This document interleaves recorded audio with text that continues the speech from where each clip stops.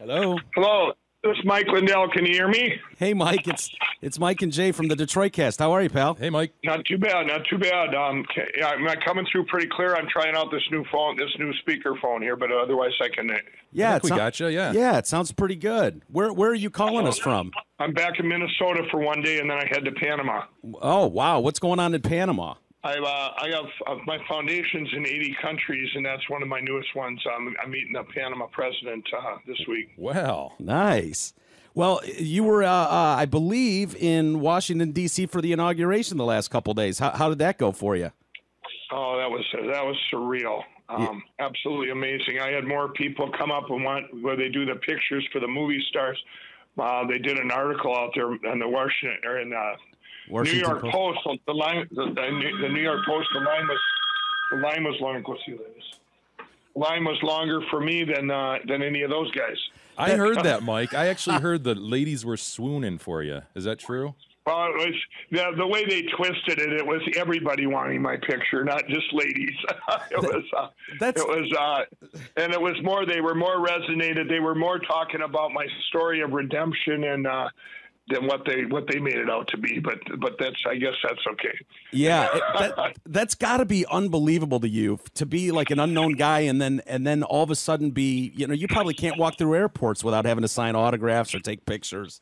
No, it's pictures, autographs, especially since it's been so much with my story getting out there, quitting all my crack cocaine and everything else, and then to where I'm at today. Yeah, and it definitely is a story of redemption, and it's well documented. But why don't you tell us a little bit about that? I think I'd like to pick up at the 19-day bender. Is that a good place to start? Yeah. Well, I was addicted to cocaine for 20-some years, and then crack cocaine from the early 2000s. And when I invented the pill, people always ask me, well, when did you invent the pill? And I said 2005, or 4 and 5. And they go, and when did you quit crack? And I go, January 16, 2009.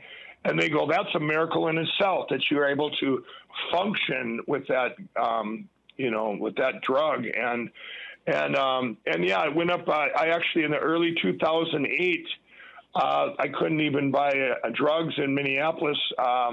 The drug dealers did basically an intervention. They said, you've been up too late or too long, and we're worried about you. And you're the only one that can. They actually wanted me to quit for good. They were that concerned, and and I couldn't buy drugs anywhere. I got back, and that's when the guy took the famous picture. He said, you're going to need this picture for your book when you quit someday. And what do you think made them do that? Like, look, I've had plenty of fun in my past and as well, Mike, and I've known plenty of drug dealers. None of them ever gave the impression that they would care as long as you were buying from them. I've never met a drug dealer with a heart. Like, that's incredible. Right. Well, I think God had his hand in that. There were 3 of them, and they ran most of the people in downtown in the inner city where I was at, and I literally could not go. I walked down the streets and people were running from me going, no. And I said, I got $100. I only want $5 worth. And it was that much of a shutout. And I really think they did it because the 2 of them, one of them works for me since he's a born again Christian. And is that he Ty? worked for my pillow. And when they were talking to me then, it's like they knew that God had this bigger platform for me that the pillow was just a platform for a much bigger purpose in this world. And they sensed that too, because I would talk about it back then, even mirrored in my drug addiction. And I think that's where that came from. Because they said that even that night, they said, you're our only hope. And then they said, but by the way, when you do quit, don't take. Yeah, they said, by the way, when you do quit, don't take too many with you right away. That was one of the guy's quotes. Yeah. And it's funny because all my friends that were on crack cocaine, there's only one that's still on it and that was 30 or 40 people out here in the suburbs of Minneapolis where I grew up, where they've all they followed my lead, which they thought before was impossible. Yeah. And it's pretty amazing. And you mentioned the one dealer who's now with you. Is that Ty? Yeah, that's Ty. No, that's Joe. No, that's Joe. He's and Ty, I've helped him and his family. We've stayed in touch, and his mom's a nice Christian gal. And Ty's out of the business, but he doesn't work for MyPillow. Yeah. So wow. Why wouldn't he work for MyPillow? He knows the owner. He knows the founder. Right. Yeah. Would you take Ty on if he wanted? Sales, right? Oh yeah. No, he's coming. He's worked for us before and on and off. So yeah. He can come and work whenever he wants. Well, Mike, one of the things that's funny, and we were kind of worried about this interview today because someone tweeted us a video of you on Fox News, and I think you had lost your voice at the inauguration, and I think that's one of the things that was so endearing to us. I don't know if people are doing impressions of you or if you've noticed that stuff. Yeah, no. When I was on Judge Janine, you mean? Yeah, exactly. Yeah, I didn't see the clip last night, but I had completely lost my voice, and the first 3 days at the inauguration, I wasn't feeling good. But I was there early, like last Saturday, yeah. And then when I actually had the judge, she was in my group, the group of people that I had invited, and we went out on the street, and I said I don't have my voice, and she just I haven't even seen the clip, but I'm sure that I'm sure people realized I didn't have a voice that day. So it's come back a little today. It's actually come back pretty good. Yeah, it sounds pretty good. So, Mike, what are you yelling at the inauguration that you lose your voice? Is it like, I love you, Trump? No, mine was mostly from talking. It wasn't from yelling. Gotcha. I was talking to thousands upon thousands of people. I mean, every single person recognized me, and then they want to hear my story, and it was nonstop talking. Yeah. It wasn't so much yelling. And then when you have a noisy place, your voice loud. is that much louder. And so it wasn't. But yeah, I do love Trump. Yeah. Well, I wonder about that. Do you catch a lot of heat from that? Is there a big backlash from people because you outwardly support him? Well, yeah, certainly here, and I'm in Minnesota, and I did that. I spoke at the rally. I spoke at the rally in Minnesota before Mr. Trump, 2 days before the election. Sure. And everybody there, they're going, Mike, you should run for governor and all this stuff. And I'm going, I'm not a politician, and I don't want to do that. And Either was the body, though. Either was the body. Yeah. Jesse the body wasn't. Right. But this start, for me, and I went to 2 of the debates, and I got a lot of the media, the mainstream media, they couldn't twist my story, which was nice, but they were very, I've took a lot of backlash on Twitter and people at my stores and people that are out there and they're angry that Mr. Trump won. And I'm taking the heat for that a lot, but my sales are actually up because of what I did. But you got to realize I had a meeting with him this summer, August 15th, where he reached out to me and wanted to know how I'm doing it with 1,500 employees, made in America. It's everything that he wants in this country. And he was doing his due diligence, and then he also knew what I was doing with the inner cities, and he wanted to know, wow, you're doing that with private funds, and you could just see the stuff we talked about, and then I got to be friends with Ben Carson, and so my reality, you can't take away my reality of what I know what this guy's like, and I know what a great president he's going to be, and I would not have went out there 100% like that with all my passion if I put my business at risk, if I didn't believe in everything that's going to come to fruition, and people are going to they're going to come back to me and go, just like they did when they said, well, Mike, how did you know he was going to win? Well, I met the man, and I'm going, how can this guy lose? It's going to be amazing. God's got his hand in this, and I truly believe that. And then now I can't wait for him to start doing things, because now it's going to be, wow, this is amazing. This is amazing. And you're going to see a united country like you've never seen before. And you can quote me on that. It's going to be amazing.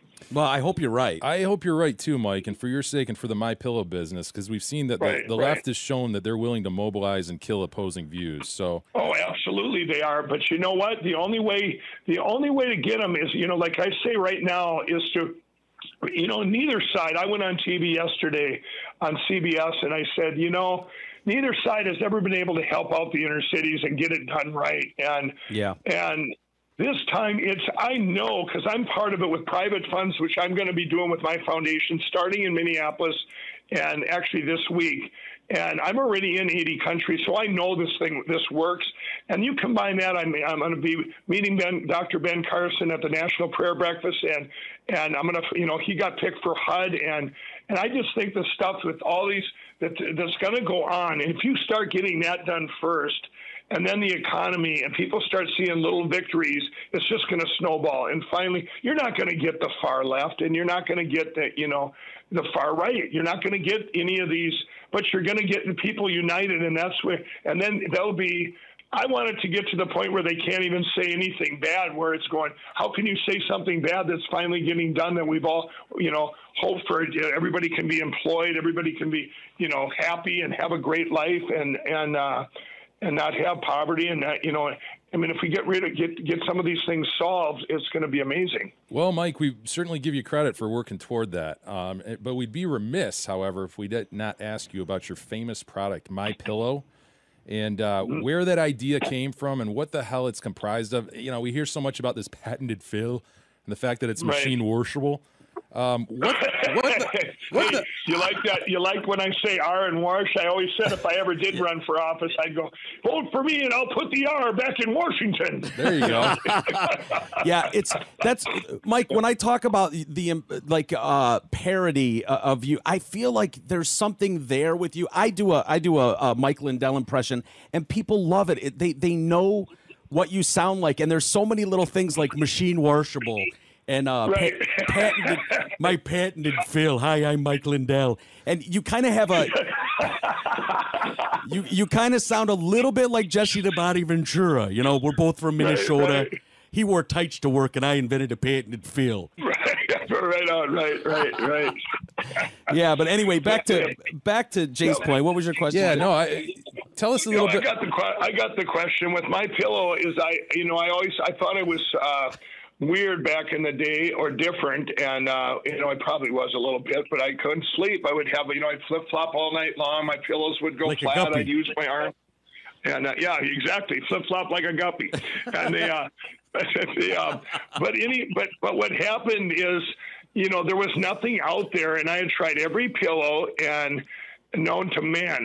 This one went to the moon. Who cares? I'd like to sleep right here on Earth. Yeah. They come out with all these pillows that do this and this, but they don't care about us. All they care about is selling pillows. The average American buys 43 pillows in a 10-year period. What? Really? We all have 6 pillows per person per household that don't work. And when I went to invent this, I thought, you know what? I spent about a year and a half. We tried all different kinds of fills inside, where I wanted something you could move, but it would be soft, but it wouldn't go flat during the night. And when I finally came up with the patented fill, it's 3 different sizes. One's the size of a quarter, one's the size of a dime, and one's the size of down. Yeah, I prefer the dime sizer, but you can move this. And it holds in the exact position for you, so it keeps your neck aligned at night. It's like making the pillow fit you instead of trying to fit the pillow. And then when I did that, I started asking people, what would you like to see in a pillow? And people went, well, I'd like to see some value, so I put a 10-year warranty on it. I'd like to keep it, be healthy, and I made it so you could wash and dry it, and all these different things. And I was up against an industry that was that people had just become complacent that pillows didn't work. So I put a 60-day money-back guarantee on it, and people told me I was nuts back in 2005. And everybody laughed at me that I would get a patent. And you know what? I was turned down everywhere. And all the box stores, the shopping channels, and until I did that infomercial that just my friends and family put together, and with a real audience in October 7, 2011. When we did that, we went from 5 employees to 540 days. Wow. Busted it open, Mike. It just exploded. We hired the whole town. I didn't know what an HR department was. I go, that sounds horrible. Why do I want that? And I don't have that to this day. I got rid of that department. We have a help center. We have a help center for our employees, and we care about each one as it's our only employee, rather than setting them up to fail. And they said, Mike, you need to be CEO. And I go, why do I want to be CEO? Don't they just steal the money? And I had all these things, but but we got through it, and there was a lot more betrayal and a lot more stuff that happened in 2011 and 12, and we fell on our face again, but we picked ourselves up, and now we have over 1,600 employees, and it's growing every day, and we've got about 300,000 square feet of factory, all in my home state where I live here in Minnesota, and right outside of my office is my call center. I take my customer service so seriously.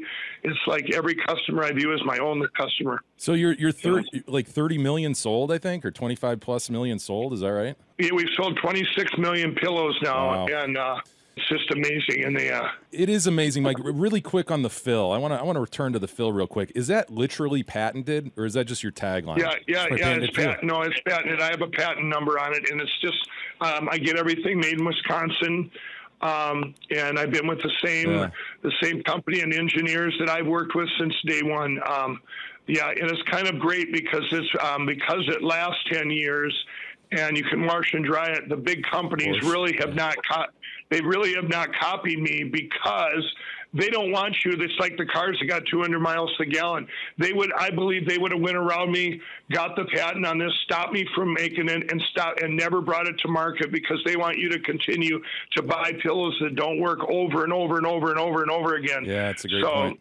So that's what in patents, and that's what they're good for. And for me, is just that I can always make my own product, and then it's too late to close the gate. The cows are out of the barn, so we're here to stay. And we're not. Everyone's saying, well, you should make it overseas and all this other stuff. And no, I'm not going to make anything overseas. It's making it here. Well, how do you feel about Goose Down? Because I heard it's just as good. No, Goose Down. Whoever told you that said it's the worst thing. That pillow has ruined America. Goose Down. It's just air. So it feels soft right away. That's the thing about my pillow. It feels good right away, and then it goes flat, and you're refluffing and using your arm, and your arm goes to sleep instead of you. The whole concept behind my pillow is to have something that feels that soft, but yet it holds that height. It's supportive, soft. Goose Down has no support. Yeah. It feels good right away, and it's only as comfortable as how long the air leaks out of that pillow ticking. As soon as it leaks out and goes flat, you just, refluff or stack about 20 of them pillows up like cordwood. I feel your hatred for Goose Down. I equally hate Goose Down. I'm allergic to it. And so there's that. So I've never been a fan of... And those little feathers poke through every now and then. Yeah, they poke through the pillow. Man. Well, you know what? The industry convinced us of that, just like they do every pillow they come up with, How about the ones, set your wine over here on your bed and you can jump around on the bed and not spill your wine. Well, this pillow went to the moon, and I'm going, okay, that's great. I feel, boy, I'll buy 10 of them. Yeah. Well, what about those water-filled jobs though, like the Cairo pillow? Well, the water, when you got water pillows, you can, and I'll think of that concept. It's all about keeping your neck straight. If you had to micro adjust that, you got to let a little water out, put a little water in. Good point. And if you get it just right for your side sleeping, you need less height for your back sleeping, and even less for stomach sleeping. So you'd be adjusting. You'd have to have like 3 water pillows, all adjusted for the right height for you, and then they would be worked. It's all about adjustability. You want a pillow that you can adjust, like my pillow, move it where you want it, and it will hold there. Hey, Mike, your promotion of this thing has been second to none. You mentioned the infamous commercial that blew you up, but how'd you end up with like those classic blue satin PJs? The shirt, you mean? Okay, maybe it's just the shirt. Maybe it just looks like a PJ. Let me tell you, they did a poll at the Minnesota State Fair. They found out of the top 5 things you recognize of Mike Lindell in a commercial. Number 1 was mustache. Mike Cross. Mustache. Number two was the mustache. Yes. Number 3 was the voice.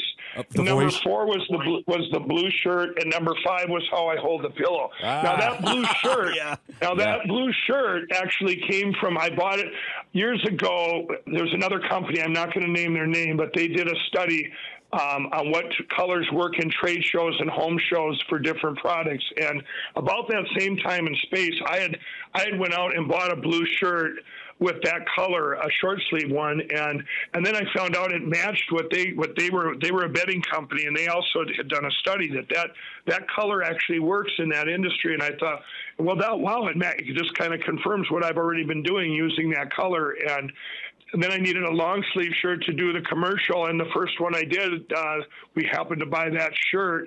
And now I probably have, 50 of those shirts hanging around. Yeah, you really are the Ken Bone of pillow sales, because Ken Bone has to be seen in his red sweater. I don't think you could make another commercial without that blue shirt. I agree. I did. We tried it once on a shopping channel, and the people called in, and they were very upset. Criminal, It would be like if I shaved my mustache. I was or didn't about wear to my say cross. that. The mustache is so important. This might be a Samson right. situation. Yeah. You'd have. Don't risk it. There would be a little revolt there. Yeah. Well, it's fascinating too when you think of your story. Going back to your rough beginnings with the crack cocaine problem.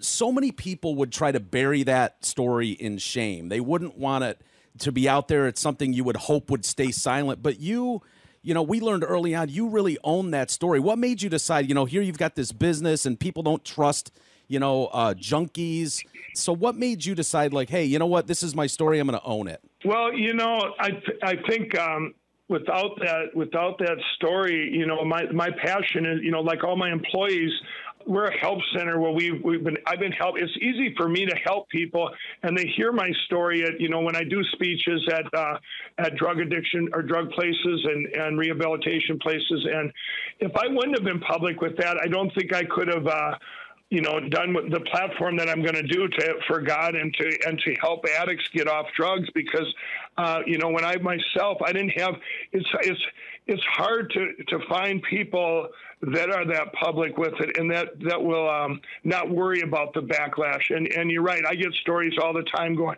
oh, he's back on drugs. He did crack for Christmas. And especially during this attack, since I got a little political. Sure. And, when I quit everything, it took a long time. Obviously, first the dealers trusted me, and it took a long time to build trust. And, I guess I've never even thought of the alternative. I guess I'm not built that way. I'm so transparent that if it would have hurt my company, I would have done it anyway. And that's the way I've always been. If I get passionate about something, that's why people have told me last spring, and this summer when I met Mr. Trump is, oh, you better not go public with it. It's going to hurt your business. And I go, you know what?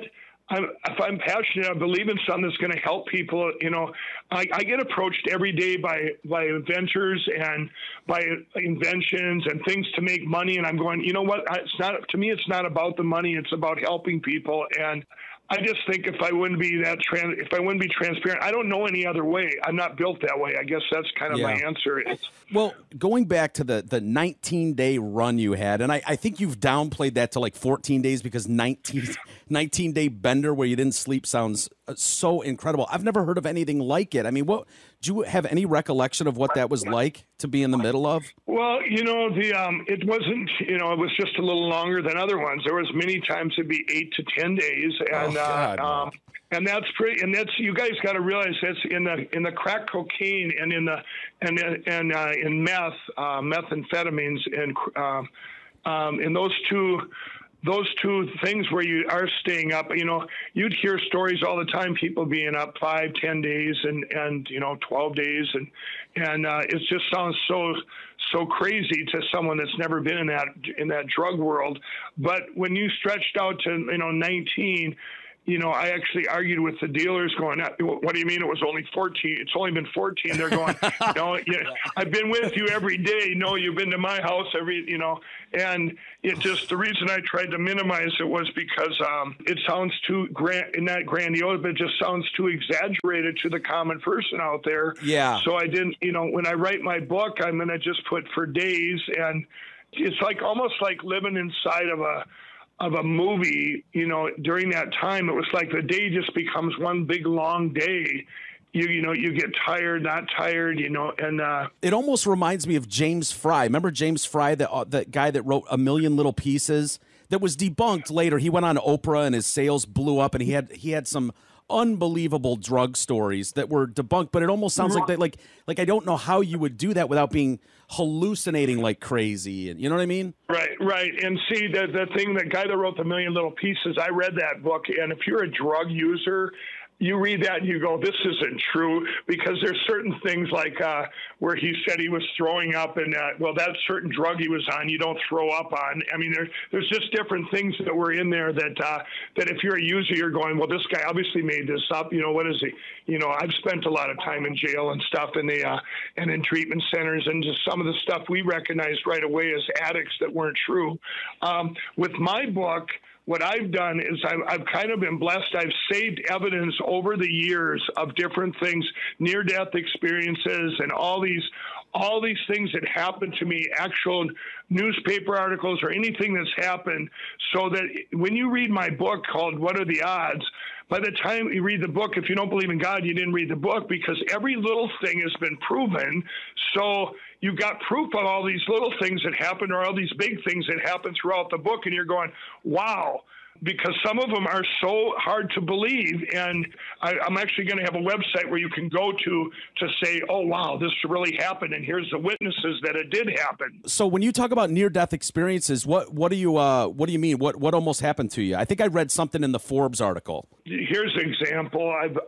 When I was 17, I got 11 traffic tickets in 2 days outrunning the cops, and I was going skydiving in place here in Minnesota, and it was my ninth jump, and it was pulled from the plane. Well, I fell asleep on my motorcycle. I was working 2 jobs at a drive-in theater and a grocery store, and I fell asleep on my motorcycle and crashed it. I actually picked myself up off the highway. I fell perfect into the ditch, and I got on that, and I'm all banged up and bloody, but I wanted to get this static line jump done so I could free fall the next time. And I got down there, and here I had a malfunction with my parachute, and they figure I hit the ground maybe 50, 60 miles an hour. And, What? And so, but I was so worried that the cops were coming, and I was able to get back up all banged up and get on my bike before the cops and the ambulance got there. And I said, I'm leaving. You guys can't keep me here. And my bike's all banged up, and I'm all bloodied and broken up. And I had an hour drive back. I had an hour drive back home, and I said, God, if you get me home, I'm never going to ride a motorcycle or jump out of a perfectly good airplane again. And I never have since that day. That's incredible. I want to, you breezed past this, but how do you get stopped for 11 times in 2 days by the cops for outrunning them? Well, if you outrun them, you outrun them. The first day, I think, actually it was 17 tickets. It was 11 one day and 6 the next.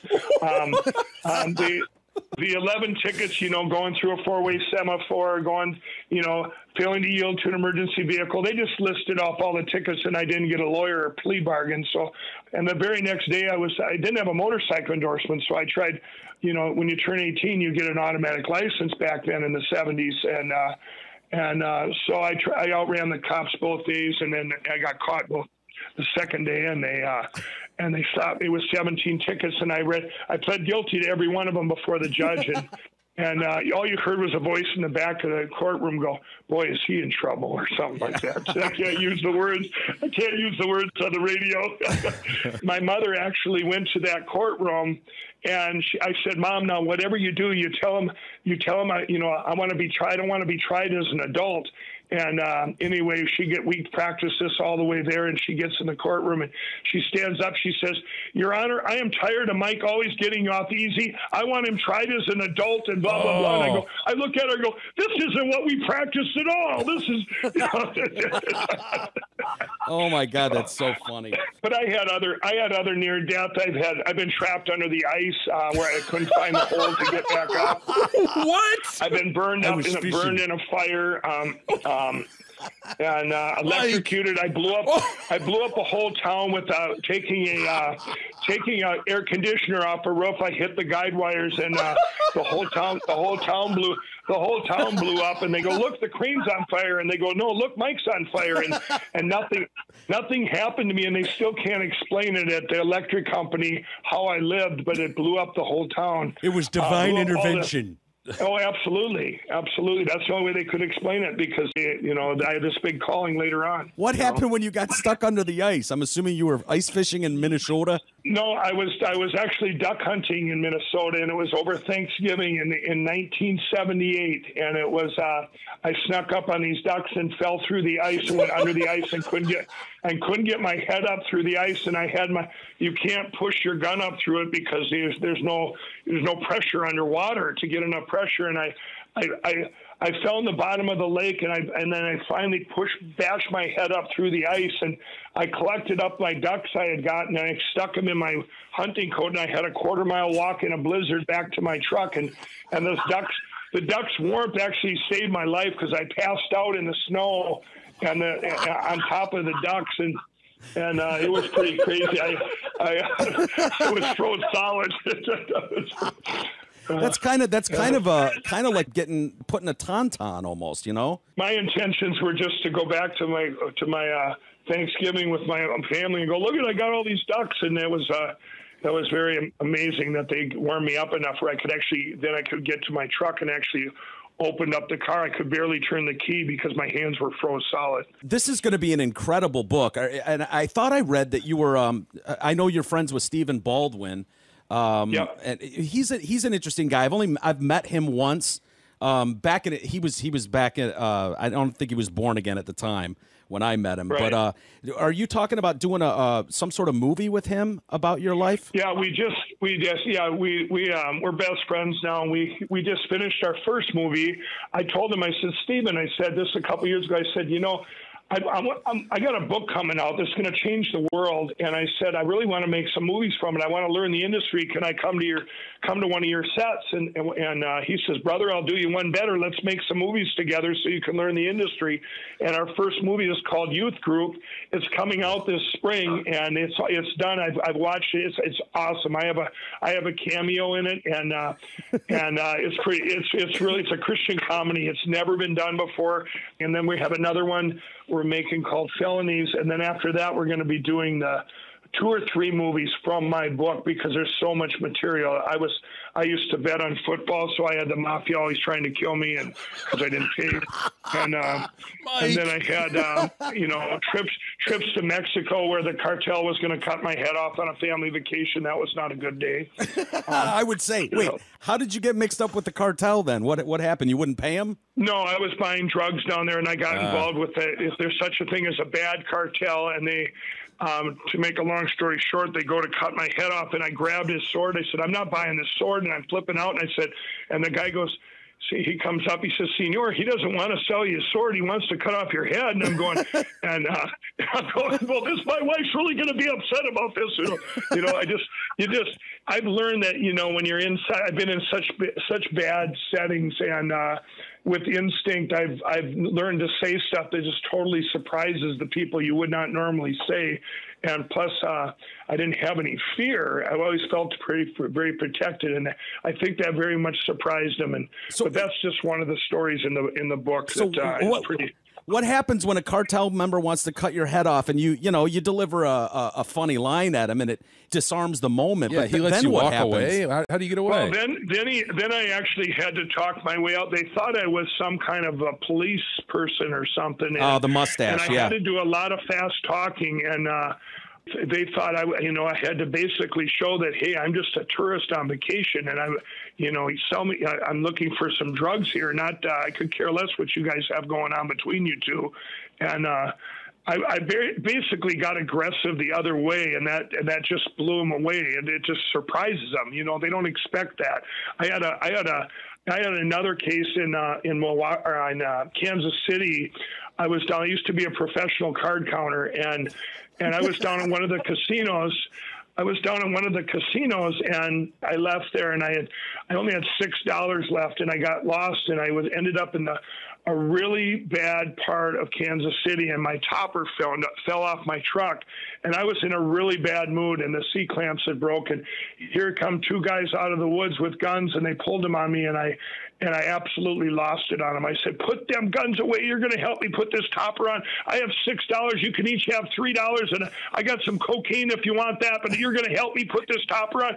And they put the guns away. They helped me put my topper on, and they walked away. And I was on the inside of the truck, and I said, and I'm going, you get back here right now. And I said, you know, I'm good for my word. I got $6, and you can do some of this cocaine.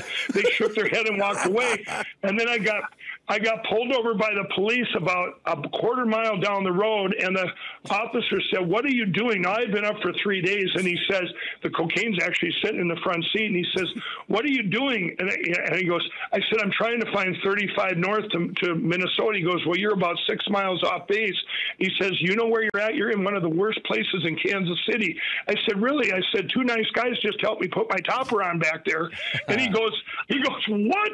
And I go, you know, of course I didn't say they had guns and they were real nice guys, but he gave me a police escort to a truck stop, helped me put the topper on, and sent me on my way. And I go, that's got to be one of the weirdest 20 minutes of my life.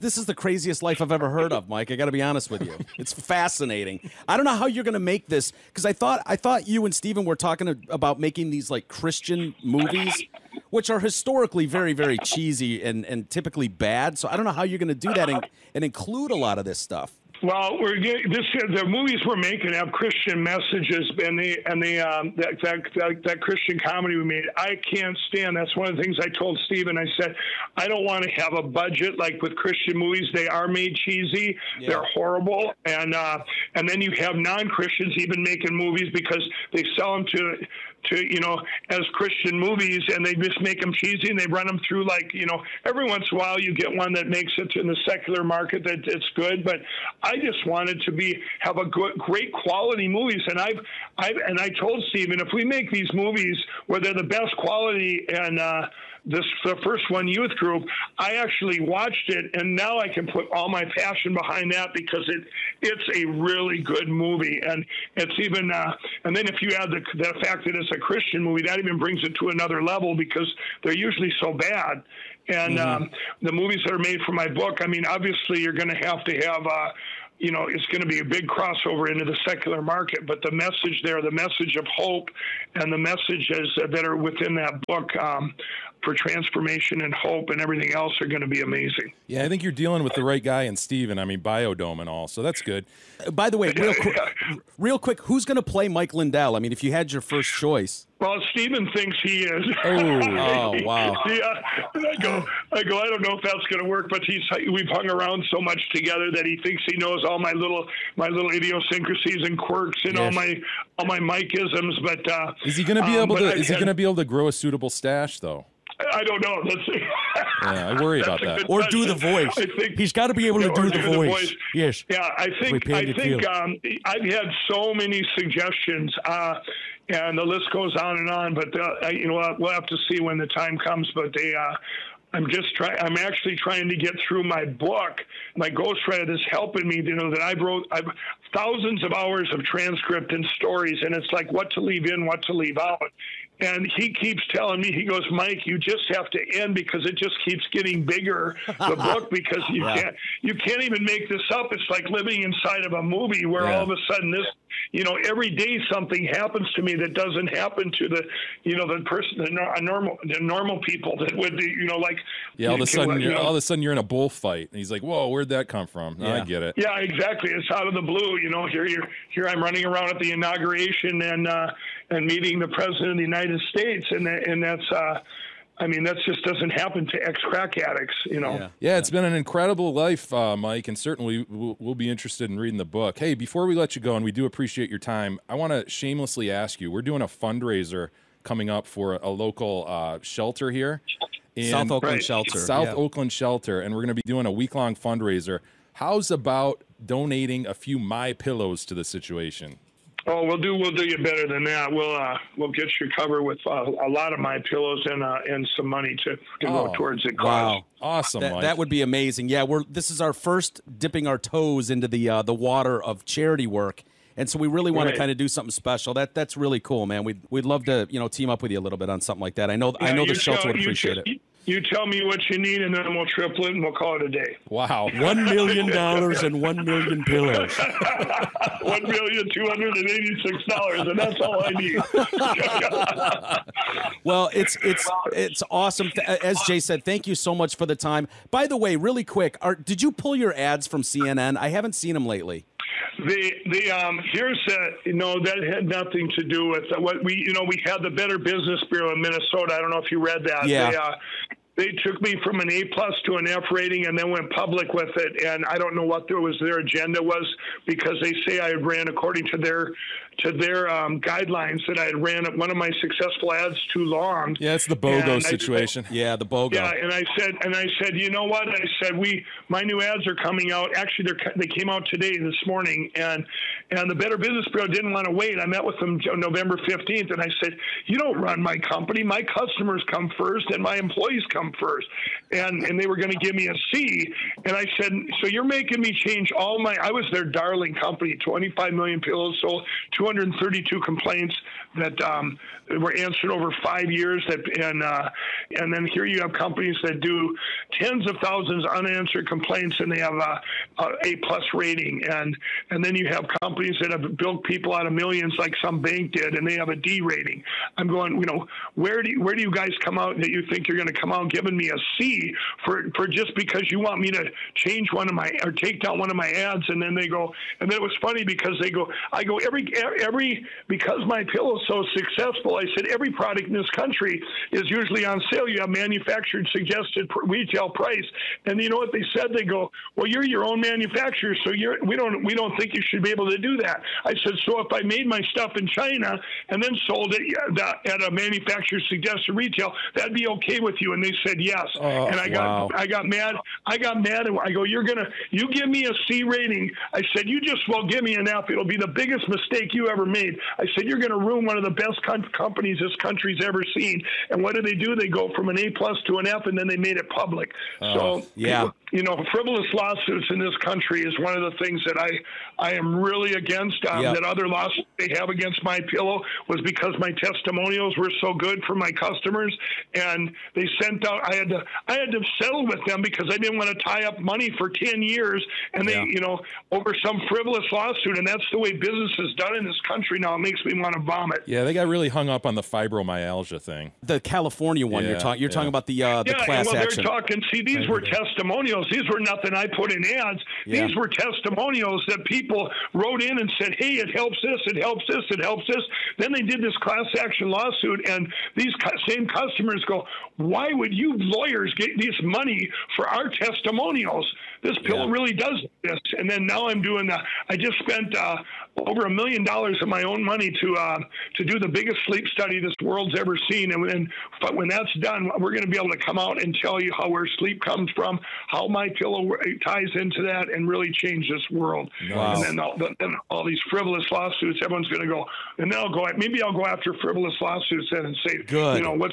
I mean, it's so bad in this country where lawyers just jump on or attack good companies, and then so they can come out ambulance chasers. I've never met a lawyer that I even liked a little bit. Yeah, me either. You know what I mean? Like they're awful people. Well, I have one. He's in house. He's a friend of mine.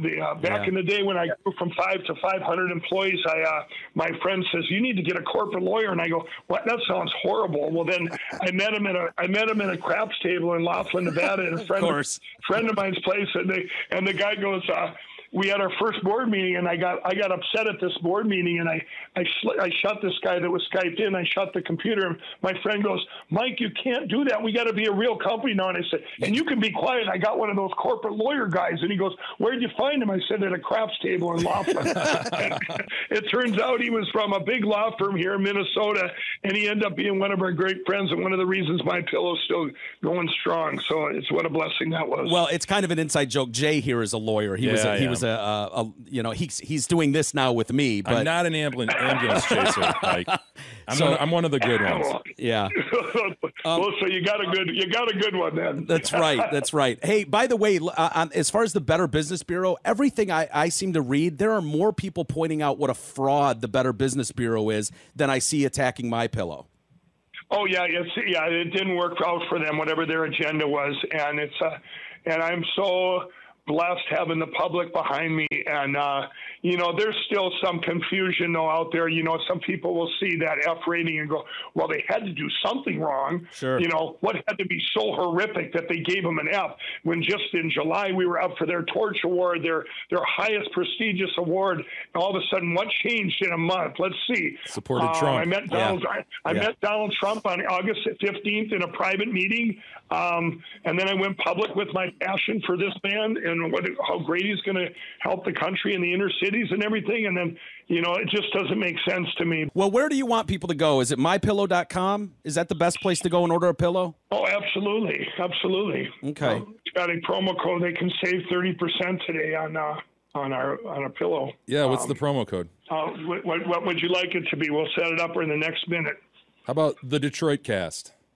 Cast. Is there a shorter promo code than that? TDC, like the Detroit Cast. Okay. Well, hopefully. She's got it. And if you use that promo code, they can save 30%. Go to mypillow.com and we'll get it set up right now, and they'll be the best savings ever for them. Well, thank you, Mike, so much for the time. This has really been fun for us. We've been following you for a while here. We've been talking about MyPillow on our show for a while now, and we're thrilled that you're willing to do something. We're going to hold you to that. To help out with the shelter that we're. Oh, absolutely, absolutely. And do you have a number here, or you can email me, and we'll get you some pillows and we'll help out with some money and. There's nothing better than I love is helping people. So, hey, Mike, you're such a likable, inspiring guy. We wish you great success in the future and have a great time in Panama. Make sure you check out the canal. I hear it's striking. Yeah, thanks, guys. And I'll be at the National Prayer Breakfast in 2 weeks with Dr. Ben Carson. If you want me back on your show after that, let me know. We'd love to do that, and we'll be in touch about the charity. Thank you so much, Mike, for the time. We really, really appreciate it. All right, thanks, guys. We'll see you. Okay, take care, bud. Bye-bye. Bye-bye.